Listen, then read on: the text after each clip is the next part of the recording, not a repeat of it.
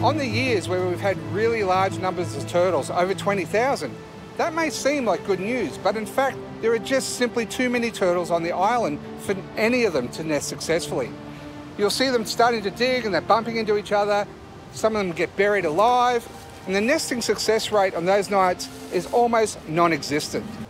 Now you must remember, Rain Island is the most highly protected island in Australia. Very few people are allowed there.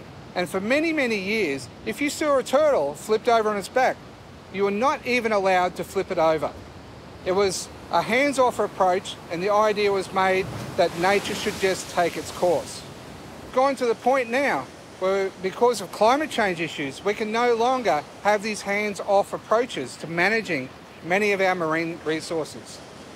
We're in a phase now of what is called assisted evolution.